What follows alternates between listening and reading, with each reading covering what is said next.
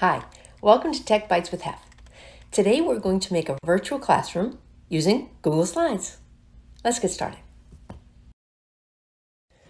So open up a Google Slides, go to the top left and name your project. I named mine Cardio Classroom. Go to Layout and change it to blank, and then go to Background. We need to put the background of our Google virtual classroom in. I'm going to choose an image.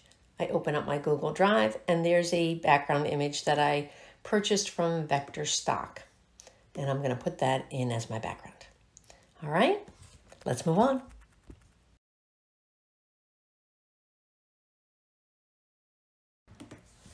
So you have your background, and now let's talk about transitions.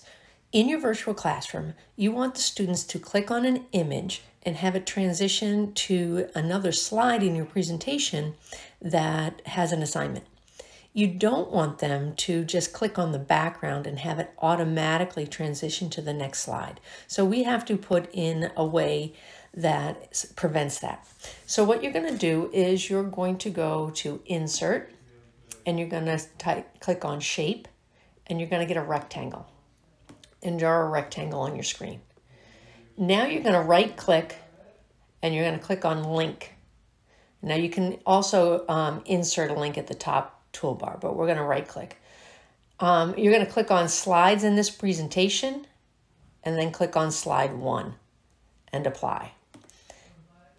Take that rectangle, bring it down to the corner, and then size it so that it fills up the entire screen. Now, go to your toolbar and find the fill color, click on that, and then click on transparent. So now you have a screen over your background so that when they click on the background picture, it'll just take them back to the original place that they're in, okay? Let's move on. So now we're going to start putting in images that we're going to use as links to our assignments.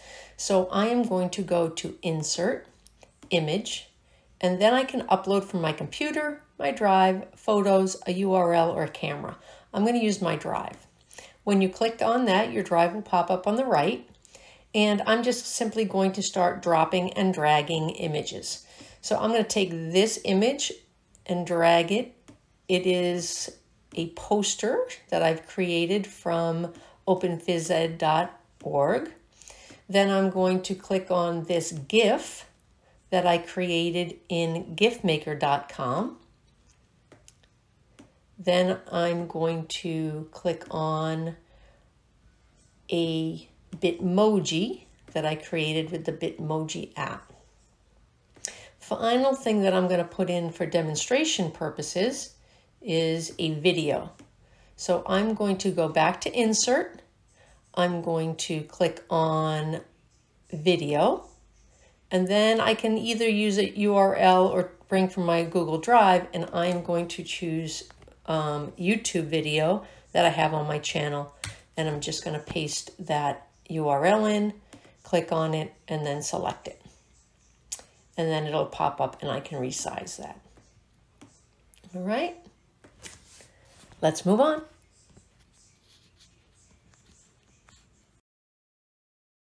So you can see that I've added some images to our virtual classroom. I've added a chalkboard or a whiteboard that gives directions on how to proceed through the class, and I've added numbers. Now you could add audio or video instead of the whiteboard, whatever you choose.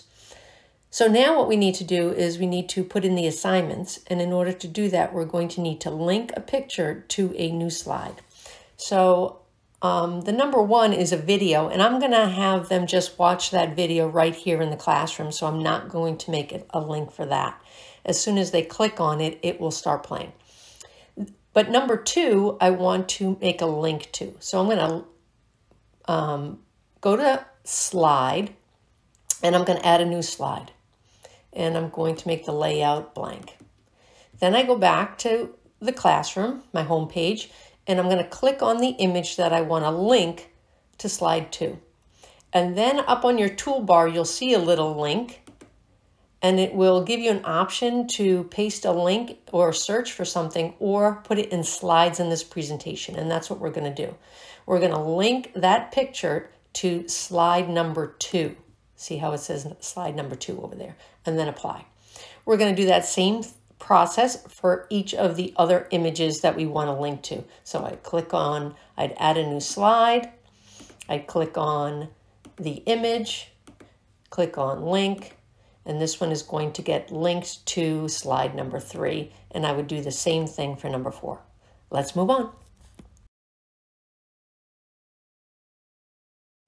Okay, we've added some slides, and now let's take a look at what happens in present mode. So here we are, and I'm going to present on this device, and this is my iPad I'm using. And I'm going to click on number 2 on the image, and it will take me to that page because I made a link. Now notice I've added a video. So when the students get to this page, they're going to play that video. Take a look at this perceived exertion card.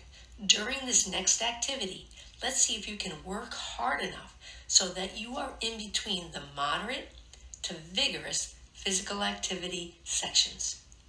Good luck. Get started. Now, if you don't want to do a video, you could have written instructions or you could insert audio.